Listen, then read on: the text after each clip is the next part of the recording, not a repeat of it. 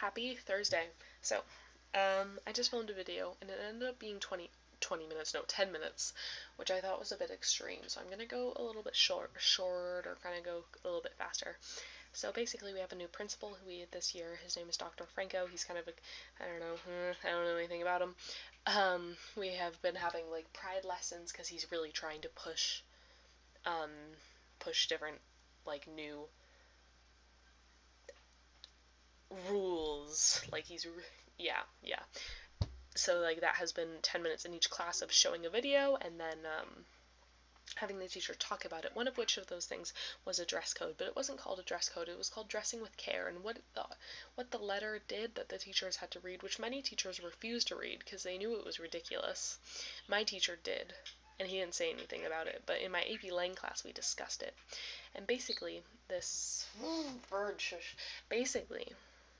what this did is it was saying that like dressing with care wasn't pants, wasn't skirts.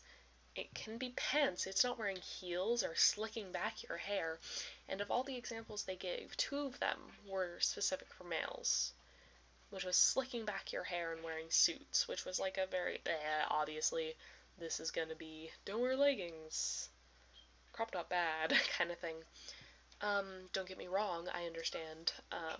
I totally understand dress codes and why they are important, and I understand that they're important when it's used to set a standard of professionalism, but you can't set a standard of professionalism if you're only using gender-specific things and you're not solving things like if you're gonna tell girls that they can't wear crop tops, you have to tell the guys that they had to pull up their pants, that they have to like not wear shirts that have drugs all over them, which people do, and honestly, not a lot of them get in trouble anymore. Like, obviously, there are some that get asked to turn their shirt inside out, but lots of times they're just let off.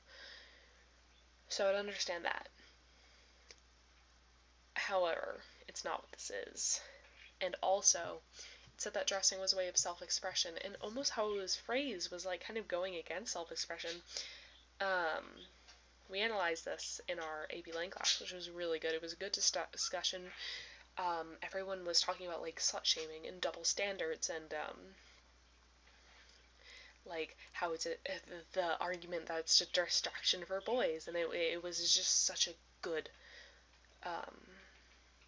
discussion, and I was like very involved in it. It was very exciting. There were so many girls who were like, yeah, that's slut shaming is bad and stuff like that.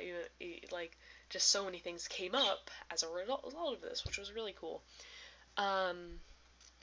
This I took a picture of it, but a lot of something this letter does is kind of equate your self-respect to how you dress. Let me find it. It's like, if you wish to earn the respect of others, your best bet is to broadcast respect for yourself. Yeah. Dressing with care does not mean... And dressing with care thing, throughout the throughout the letter, it mentions that a lot. 2 of the times are saying that dressing with care is different for everyone, and that dressing with care looks different on everyone, and the other 2 in different ways of saying it.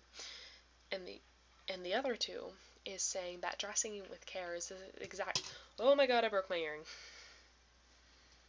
Oh my god. Oh my god. Wow. That's what I get for messing with it. Okay. Anyway, that's sad. I'll fix it. They say that dressing with care is the same for everyone, and that specific guidelines for dressing with care are in the works. Stay tuned. So it's different for everyone, but it's also exactly the same for everyone. We're coming out with regulations for it. Yeah, it was... And while many of us consider these channels for self-expression, they can also be used as channels for broadcasting self-respect for the district. And then it also had to ask students for an alternative that demonstrates dressing with care, which was weird. My teacher just totally, he's like, this is so weird, I don't...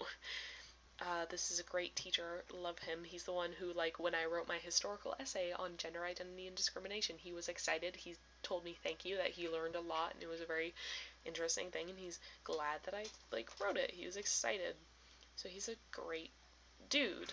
And I just can't get over how good the discussion was. There were only, like, 2 people who were negative who talked.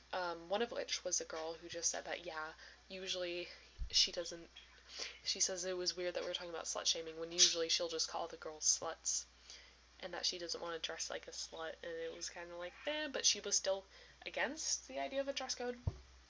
And then this guy who was like, it's all the media's fault. All of it, it's just the media. That's the real root of this problem is the media, which was total BS. I don't know what he was saying. And then also at one point, he talks about how he's a guy and he can't wear his nerdy shirts. Look up there, he says, pointing to the letter that has absolutely nothing to do with that at all. And no one had even said anything to do with it. He just, like, randomly was like, as a guy. So definitely a not all men kind of dude. But, removing that.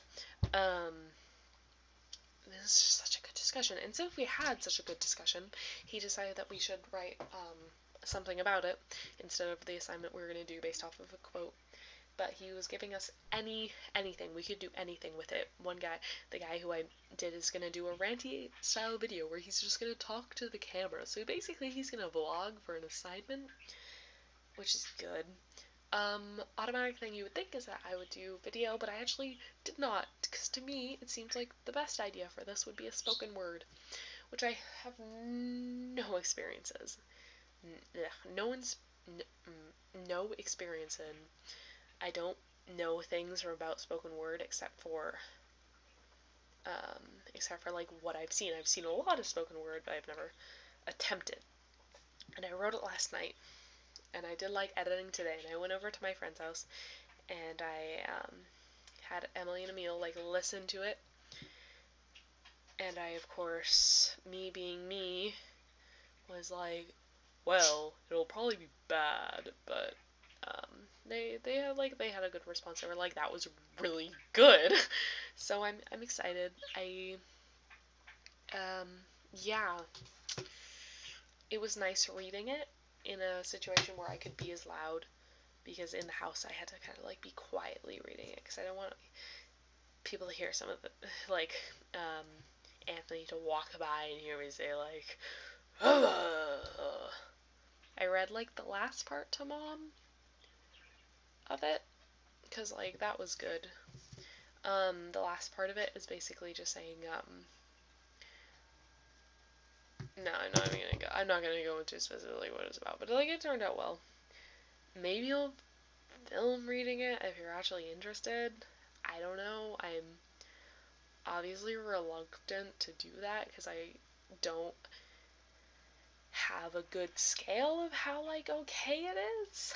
I know that I felt confident while reading it and how I read it, and I'm not afraid to read it in class, so I think that'll go well and it'll definitely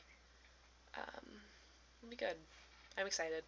Okay, last video was 10 minutes. This one is 8:45, but hey, it's slightly shorter. Okay, and I will see you tomorrow, and I will talk to you on Monday. Yay! Peace out.